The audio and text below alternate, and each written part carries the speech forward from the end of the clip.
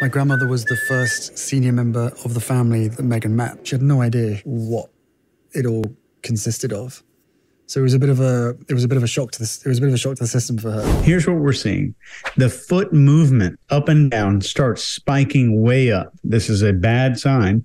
There's really unusual hand movement that we haven't seen much of before in Harry's baseline. There's contempt on the face for about a 15th of a second. There's a shift to internal dialogue mid-sentence, which is not typical for people. You typically see this before someone starts speaking.